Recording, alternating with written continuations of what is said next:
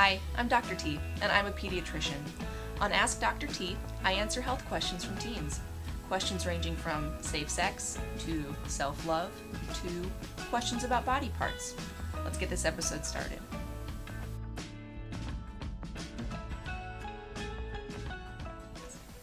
These questions are all about birth control pills. First question. I have been having some excruciating period pains since when I started my period. I'm now 18 and it's only gotten worse. Would the pill be a good option to see if the pain stops? Yes. Birth control pills are wonderful options for helping to control the period cramps as well as the flow. And they can also help with other things if you have hormonally linked acne. But birth control pills are wonderful at helping control cramps as well as bleeding. So definitely worth trying them out, especially if you've already tried some other good pain medicines like ibuprofen or naproxen. So great option for you. Question number 2. How do I ask my mom to be on birth control when she doesn't know I'm having sex? Okay, so there are a few different options here. First, you could tell her and say, Mom, I am sexually active. I want to be responsible and prevent pregnancy. I'd like to be on birth control. That's not an option for everybody. So, second option, talk to your mom about the benefits that birth control can provide. Besides pregnancy protection, birth control is great at what I just talked about, which is improving cramps, as well as if you have a heavy flow and if you're anemic. So if you lose so much blood that you have some low blood levels, some low hemoglobin levels, that's worth talking about. And acne. So there are other reasons for using birth control pills, so it might be great to bring those up with your mom. The third option is not telling.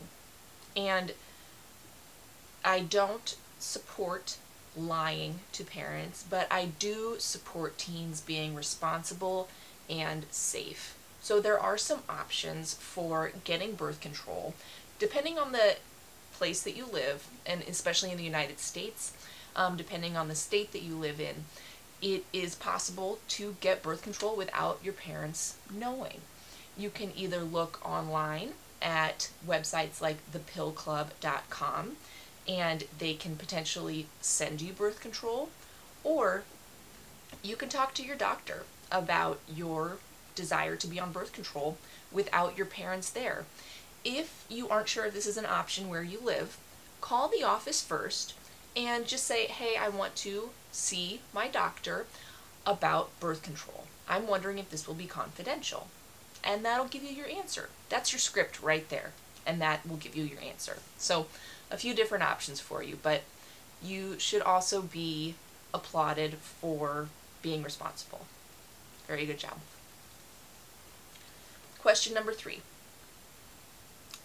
Hey, I'm 17 and looking to take birth control, but I take doxycycline for my acne. I'm wondering if that decreases the effectiveness of the birth control pill. Nope, it doesn't. So there are a handful of medicines that do interact with birth control pills, and really a pharmacist should give you guidance on those if you are taking both at the same time, but those are going to be some different types of anti-seizure medicines, rifampin, which is an antibiotic, griseofulvin, which is an antifungal, and a few different types of HIV medicines. And that's basically it, as well as some natural herbs and supplements like St. John's wort, but overall there aren't many medicines that actually interfere with birth control, which is great.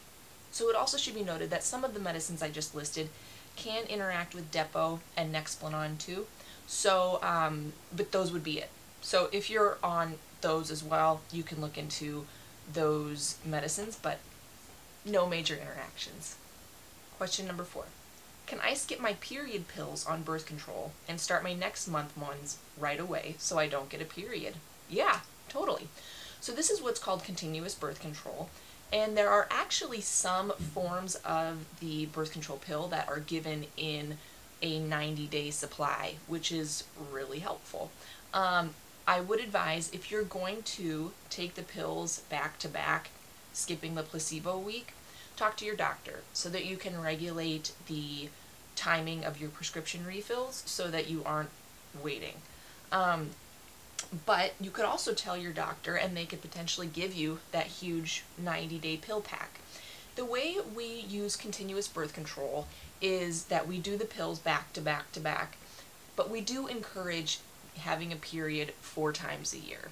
So again, that's why I say a 90-day pill pack, is because we give you about 3 months worth, and then at the end of that 3 months you'll have a period, but it's a great option and it's totally safe. And question number 5. Is it safe to take continuous birth control pills at 16? Sure, it absolutely is. Again, you would take them continuously and usually allow yourself about 4 periods a year.